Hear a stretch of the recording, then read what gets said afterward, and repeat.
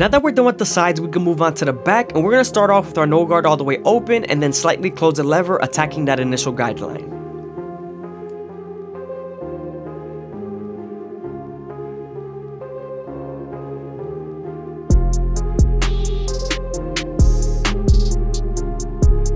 Now that we're done erasing our initial guideline, we could go ahead and move on to our one guard all the way open and create our third guideline. We are right on top of the occipital bone, so you want to make sure you spend more time here and detail as much as possible.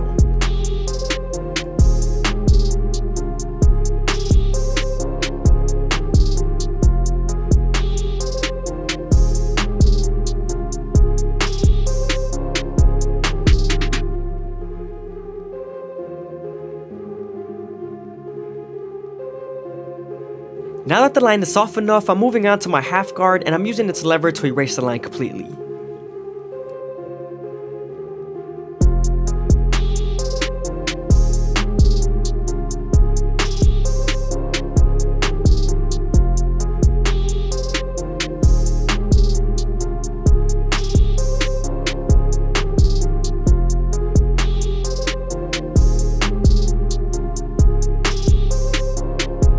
Now that I'm done with our lower guards, I'm gonna move on to my two guard all the way open and create our fourth guideline. We're then gonna use the lever to soften up this line and get ready for the 1.5 guard. We are right on top of the occipital bone, so you wanna make sure you're careful here.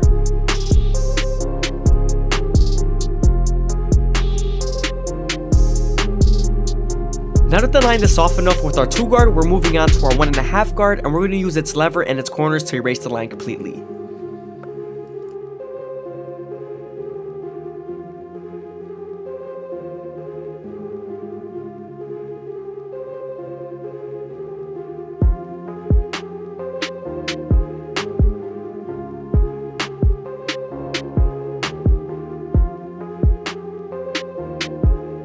Sometimes after using your 1.5 guard, there's still a faint line, so switching over to your 1 guard all the way open and using its corners will definitely help.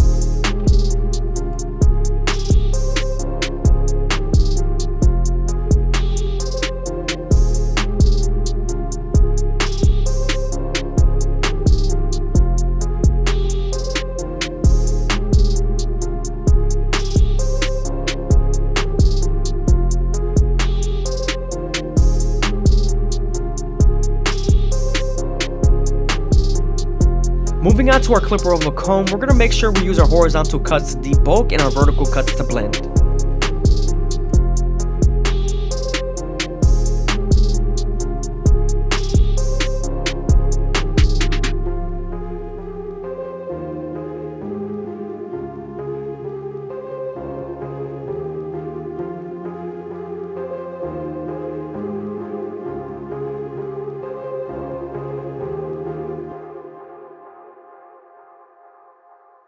It's also good to make sure that the hair is a little bit damp because it's easier to grab with the comb. It gives the hair a little bit of more weight.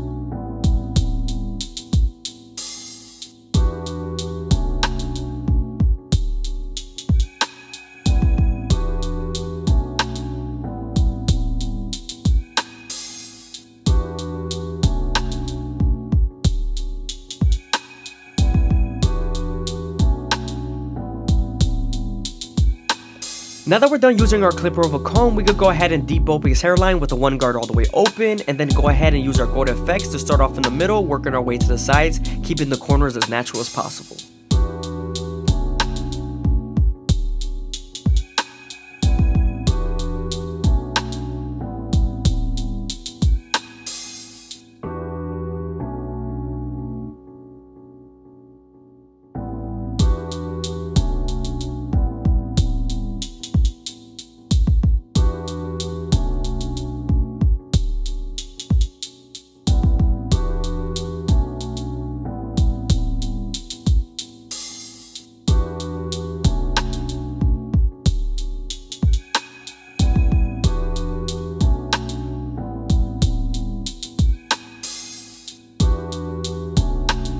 Moving on to our C cup, we're going to start off at the bottom and work our way to the top arch, keeping it as natural as possible and also using the corners of the blade.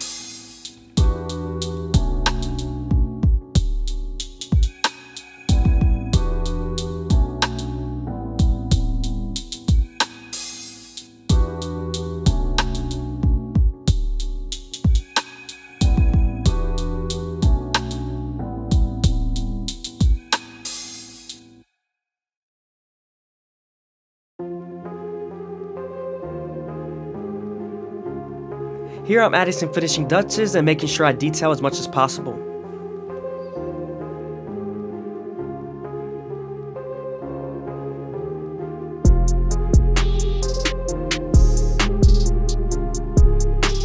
As you can see, now that we're done debulking the hairline, we can go ahead and move on to our gold effects and make them as crispy as possible.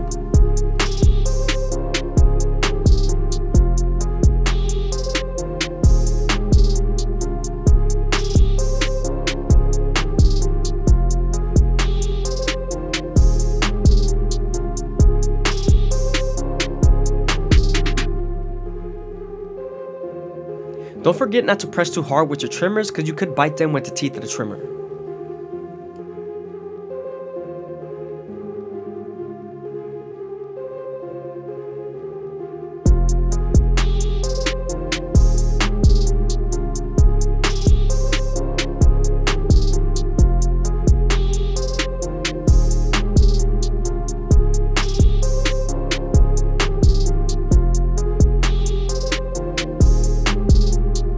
Now that we're done lining them up, we're going to move on to the top and make sure that the hair is nice and saturated, and then we're going to start off by making our guideline through the middle and working our way to the sides.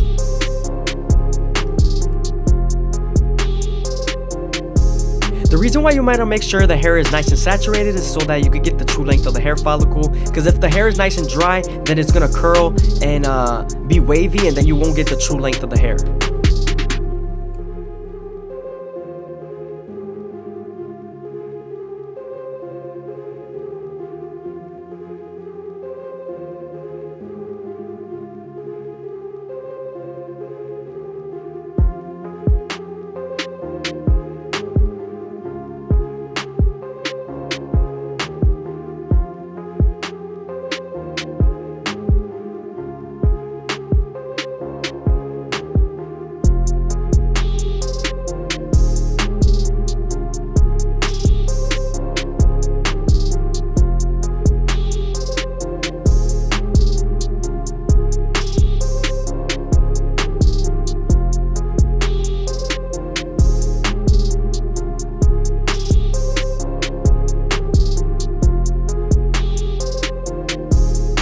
Again, I hope you guys are enjoying the video. Please give a like, comment, and subscribe. It's greatly appreciated. Also, if you guys want to show some extra support, go ahead and drop a follow on my Instagram down below, or go ahead and leave a super thanks. Thank you.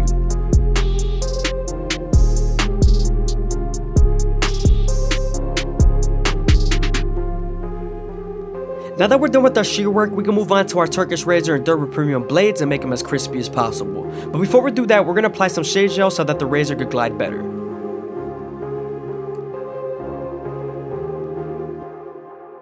When you're using a razor, you want to make sure the screen is stretched out as much as possible with your opposite hand, and also that you're keeping the blade at a 45-degree angle. This lowers the likelihood of you cutting someone.